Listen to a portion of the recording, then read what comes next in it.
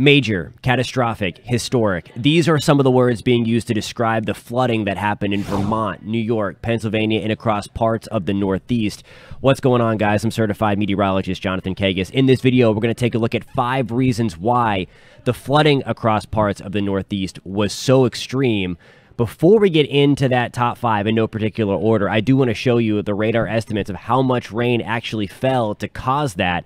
Look at that, anywhere from 5 to 10 inches from parts of Pennsylvania into eastern New York. Again, ground zero being parts of Vermont and in New York. Again, anywhere from 5 to 10 inches, some places exceeding a foot there, and a lot of that running right off. And we will talk about some of the reasons for that in just a minute. If you want to stay updated on all things weather, especially as we are in hurricane season, you have to hit subscribe. Please do that. Hit that thumbs up button. It really does help us out a lot if you find this content helpful.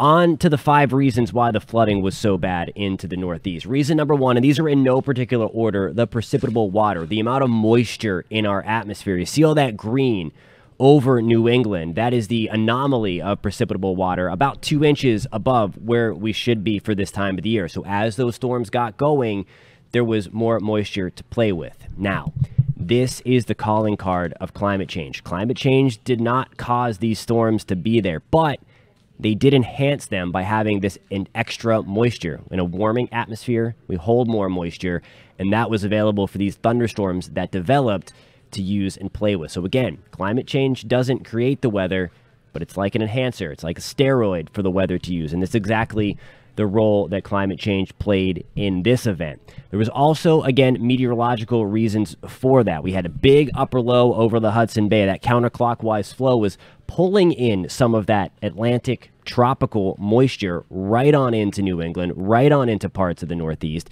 You also see that big blue H towards the center of your screen. We had a big blocking high toward Greenland that kind of blocked the traffic flow there. So we had that persistent conveyor belt of moisture coming right into the Northeast. So as storms developed, there was all of that moisture for those storms to play with. So kind of twofold there. That is reason number 2. The upper level pattern was extremely favorable. Number 3, we're going to go to the surface. There was a big cold front that sliced right on through western Pennsylvania, western New York. This was the trigger mechanism to help get thunderstorms going that were able to take advantage of the moisture that we just talked about.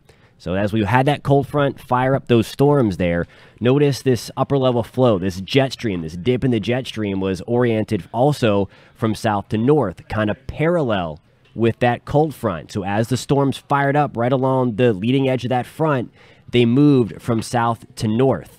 So that was also a conveyor belt. We call that training thunderstorms. As one storm develops and moves to the north, another one triggered up along the front and then also moved from south to north. So we had these storms building off of each other, going over the same places repeatedly, continuing to take advantage of all that moisture, which added to that catastrophe as well. If you are from this area, then you know the next reason already why the flooding was so bad. The topography. This is kind of a zoomed in look. There's a lot of names on the screen here. These are the city names, but look at the topography there. All those little jagged marks are the extreme mountains through parts of Vermont and into eastern New York. For reference, at the top of your screen, here is Burlington. There's Middlebury. Of course, if you're a skier, you know Rutland, but all of that terrain allowed and funneled all of that heavy rain that we took a look at earlier in this video to roll right down the mountain into the lower elevations, enhancing that flood. So we kind of have all of these numbers. This is number 4 now, building, reason number 4 anyway, building on top of each other, allowing for this major flood catastrophe. Number 5, this last reason here for why things were so bad, why the flooding was so extreme across parts of the Northeast. It had already been waterlogged. We had already seen above normal precipitation across the Northeast over the last few weeks and into the last month. So the ground was already saturated. When the ground is saturated, it acts like a sponge. It doesn't soak anything up. So we just took a look at the topography.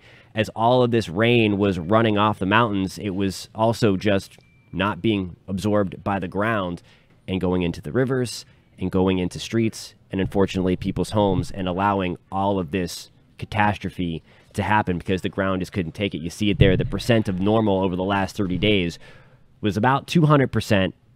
And with the rain added from the last few days during that major flood event that happened, it was about 250 to 300% of normal there. So you see all of these 5 reasons kind of combined to creating this extreme flood catastrophe across parts of the Northeast. Mentioned this earlier again, but it's important to note that climate change does not cause storms. Those thunderstorms would have been there anyway, triggered by that cold front. The training would have been there. We likely would have seen some flooding in that setup regardless.